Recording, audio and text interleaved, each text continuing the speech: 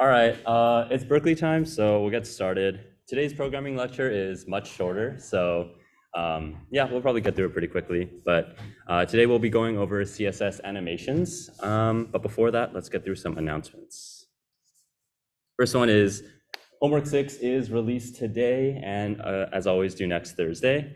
Lab 5, which was released this past Tuesday, will be due the following Tuesday, and Homework 5 is due like now. And of course, you guys have been working on your midterm project, and that will be due the 17th, which is like 5 days from now at midnight. Yes, quite a few deadlines. Okay, but just to jump into content. So with animations, basically what this will allow us to do once we learn this is create websites that have a lot of motion and flow in it. And as we can see here, it's just like a lot more engaging, which of course will, as we jump into the design, we'll talk about how this will improve our branding. I think just in general, animations will allow for a level of engagement with the user that otherwise can't be achieved with more like static websites. So that's kind of the reasoning behind this.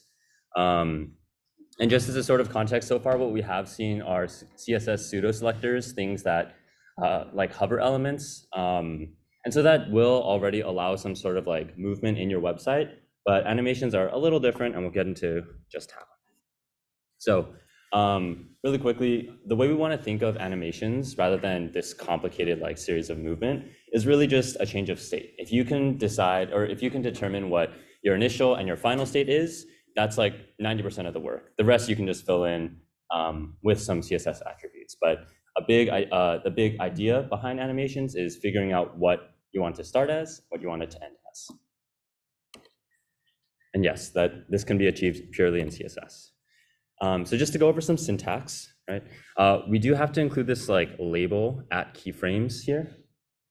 And then just as always, we will have our name here. Maybe, so the syntax here is a little different. We're not trying to grab an HTML element. We're not trying to grab a certain class or ID. Rather, we're defining something that lives just within the CSS file.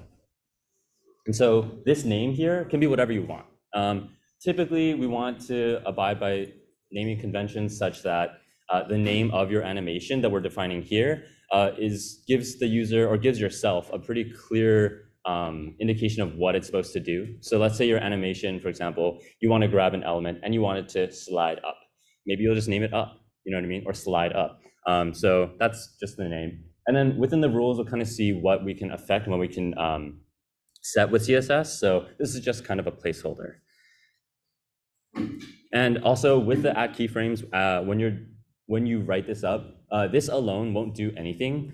You have to apply this animation to a certain HTML element that you can select in a different block. So really quick, just to define what this might look like, our rules, there are two different methods. The first one we'll go over is using from and to. So just as I said earlier, if you can decide what your initial and final state are, your animation is like 90% done. In this case, we're following that principle here. From is your starting state, and to is your ending state. So your animation will smoothly traverse from your starting state to your ending state. So in this case, fade in, well, we're probably trying to fade in something, right?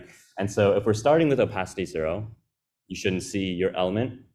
You end with opacity 1, you should see your element. And then in between, it'll slowly, gradually fade in, and that's your animation. We can do a similar thing now with percentages if we want to be a little more granular. Before, we could only indicate your starting and ending. Maybe you want to be a little more specific in between. Maybe you want to add something. So in this case, percentages will refer to at what stage are you from the animation, or like in the animation. If you think of it as like a starting point and an ending point, 0% is kind of like your from, 100% is like your to, and anything in between is, well, anything in between. In this case, fade in out would start at opacity 0, and then as you move along, halfway through, it should be opacity 1, and then at the very end, it should be opacity 0 again. So as you can imagine, this will gradually fade in, then gradually fade out. That's kind of what we're defining here with our percentages. And we don't just have to do this with opacity. You can pretty much do this with like any CSS attribute. So in this case, top will refer to our top margin. Yes, so if we break this down a little bit, it might be a little confusing as to why we start here and then we end back here. So remember, top margin, when we say top, is like the space from the top. So we're gonna start 100 pixels pushed down. And then as we go to 50%, our top becomes 0 pixels. Therefore, there's no space, so it comes up. And then it gets pushed back down to 100 pixels. So that's kind of the idea there if we wanna like encode motion. So those are just a few simple examples. Of course, as we continue to like combine these and apply different attributes to this, we can create something a lot more complex. So again, there's a lot of moving parts here. You don't have to worry too much about it. Instead, kind of observe our starting and ending state, identify the moving elements individually, and see how those can kind of come together with very simple rules. And so let's see how this is applied. So again, as I mentioned earlier, defining an animation alone isn't enough to do anything. We have to assign it to a certain HTML element. So in this case, we are grabbing the HTML element with the ID potato head, okay? And to call this animation, to basically reference and say, hey, I want to use a certain animation on this element, you will use animation name to tell the CSS to look for that name that you have defined. In this case, we're going to reference up down, which we saw earlier using the percentages. And we're going to use, let's see, animation duration 0.5 seconds. So, okay, I'm going to really quickly point out, this is not actually what up down should do. It shouldn't like stick here and then pause. It's kind of just like the delay of the animation on the slides. So don't worry about that for now. But sorry, going back, the animation duration will just indicate how long you want this animation to run for, right? We've determined the initial and ending state, but we also have to say like how long do you want to get from point A to point B. So in this case, it'll take 0.5 seconds. Yeah. Okay. So there are more properties that apply to animations, but the mandatory ones, the bare minimum, is defining the animation name and the duration. Without that, the computer will have like no idea what you want to see. The rest is kind of like optional to kind of tweak and adjust as you like. But at the bare minimum, if you're not seeing any movement, double check that you have the name and duration set. Okay, so looking at our optional adjustments here. There are 4 main ones. I think there's like a little more, but the 4 main ones that you'll most likely use to improve your functionality is, first one is a speed curve. And so previously what we saw is just constant speed from A to B, right? If let's say you want to animate something falling, right? We would probably have to use something that starts slow and then gradually gets faster to simulate maybe like acceleration. So speed curves are really helpful because there are a bunch of native different speed curves that define like how fast it goes and how it slows down over time so that you can best emulate the behavior that you're looking for. And of course, that is with the attribute animation timing function. And just to like skip ahead a little, this is what some of the speed curves look like. And so there's a lot, right? But really, I mean, in practice, you'll probably only use a few. But for example, that gravity example, let's say we're trying to drop an item. We want to start slow and then speed up. Maybe, I don't know, like ease out court. There's like simpler ones. Like the ease in that we saw earlier will do just that, right? But if you want to get more specific for, I don't know, whatever purposes, you can use this as a reference. And then delay, let's say, so one thing I forgot to mention is with pseudo selectors that we learned previously, things like hover, that will require some sort of interaction with the user, right? They'll actually have to drag their mouse over to activate what you wanted to see. With animations, however, they just kind of run on their own. So let's say you have an animation set, but you don't want it to start right away upon loading the web page. You can set an animation delay, maybe let's say 2 seconds, so that after the web page loads, it waits 2 seconds and then activates your animation. That could be useful just to like, so the user doesn't miss what is shown. But yeah, basically this is just to delay the start of the animation. And then play number, otherwise known as iteration count, is the number of times you want the animation to run. By default, it is 1. So if I wanted something to bounce like back and forth over and over, and I didn't set our iteration count, it would just maybe bounce down and up, and then it would just pause, you know?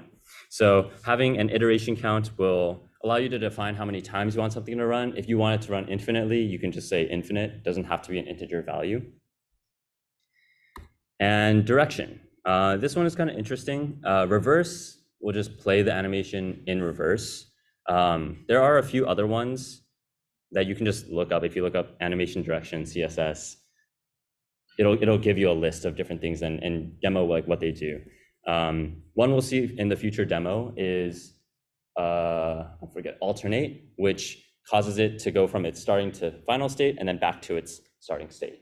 So that one could be useful for things that need to repeat back and forth. Okay. And yeah, so I think like we've seen with other attributes like margin, background, like font, I think, or text, you can also just shorten this into one line, but it does follow a convention. It does follow an ordering so that if you do decide to put it in one line, make sure that all your attributes are in the correct order.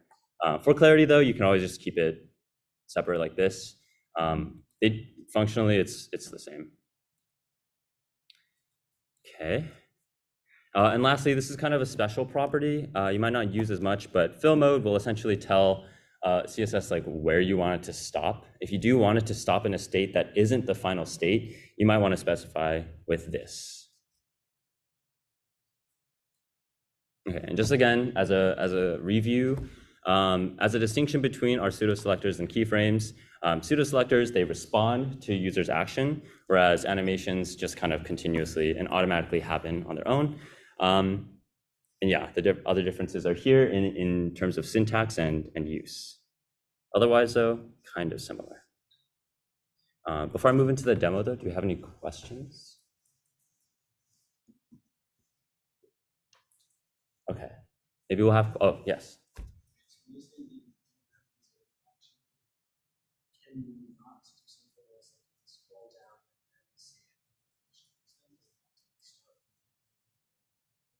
Yeah, so for that case, we'd probably have to, David, correct me if I'm wrong, but we'd probably have to use JavaScript so that upon scrolling to a desired location, JavaScript could then modify the CSS such that it activates the animation, so it could trigger it in that sense. Is there a simpler way to, yeah, I don't think CSS has like a way of detecting scroll on its own.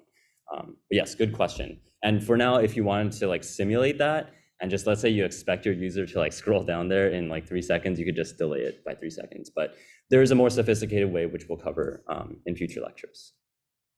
Good question though. Any other questions? Okay. In that case, I will go through the demo and we'll see some of these in practice. So let's see, how do I do this?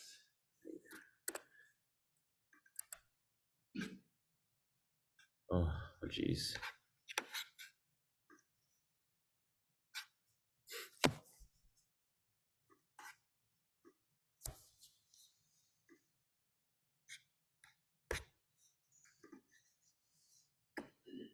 Okay, so here we have, oh, let me quit this out really quick.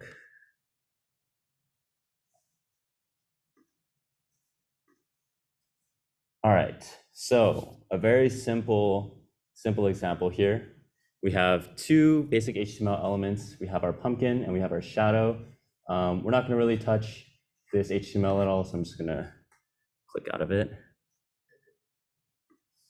Yeah, so we're really only worried about our CSS here. So let's take a look. Sorry, it's like really hard for me to see. But so we have our pumpkin here with, you know, whatever styling we want to do. Maybe, you know, like our sizing, our width, that stuff. And we also have our animation. So if we take a look, what animation are we referring to here? If you recall in our shorthand notation, the first thing that we specify is the name. So let's go ahead, let's try to find the name. It's right here, very convenient. Let's see, so in bounce, we're defining our from and to state. Again, our starting and our ending position. We're starting with, let's see, translate Y down 200 pixels. And at the end, it translates up to 30 pixels. So I mean, bounce is essentially just causing it to shift along the y-axis. And if we return back to this animation here, at the very end, I forgot what it was called, but it's alternate. So it's going to go back and forth from its starting and ending position. It'll go A to B, B to A to B, and so on and so forth. And because we've set infinite, this will just bounce endlessly.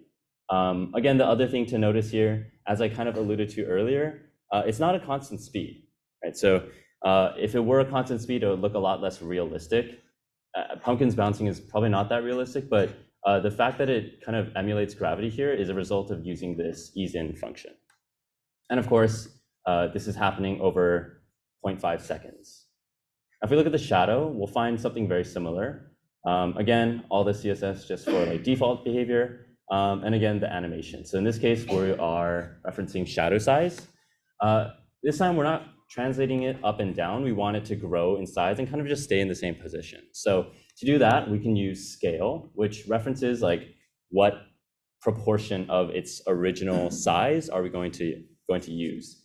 So because at 0%, otherwise like from, we start at 1, it's going to start at its original size.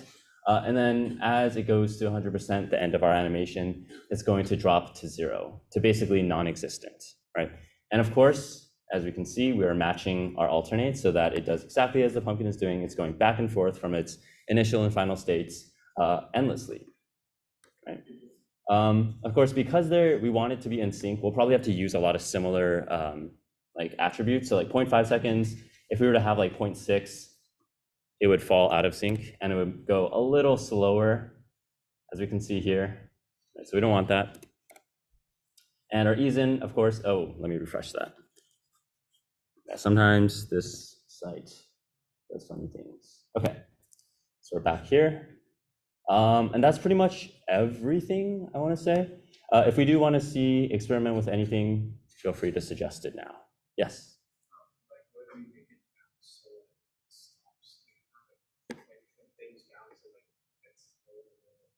Okay, that behavior is actually pretty complicated because what that would indicate is it would change the bound. Ooh, okay, it's actually doable. I have like one way of doing it, and that would be you define like percentages such that maybe it takes like from 0 to 20 and then 20 to 35, it goes up and down, and then in smaller increments.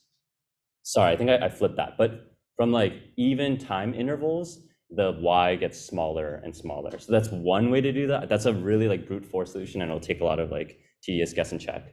I don't know, is there a way to do it in JavaScript so that you alter the contents of the function? There might be, but it's like a lot more complicated than it might seem. Yes, but there is a way. There definitely is a way. So can you make it like one? Oh, I don't think I've ever tried that. I think you can only reference one animation. Again, this is something that I just like default to JavaScript. Let's say you want to activate one animation after the other. Because you can only specify one animation name here, you could change the text of or you could change the contents of this attribute using JavaScript later. Sorry, I keep saying JavaScript, but eventually you'll have a way to like change it so you can link. Yeah, there is a way. There is a way. Any other questions or like things you might want to see? There's like one thing I'm holding back right now. Okay. No other questions? I just want to see this because I have done this in previous semesters. But since this right here specifies the time it takes for the animation to complete, if we were to cut this decimal out, notice our pumpkin falls into slow motion, right? If we were to actually count the seconds, it takes 5 whole seconds for it to go from one state to the other, right?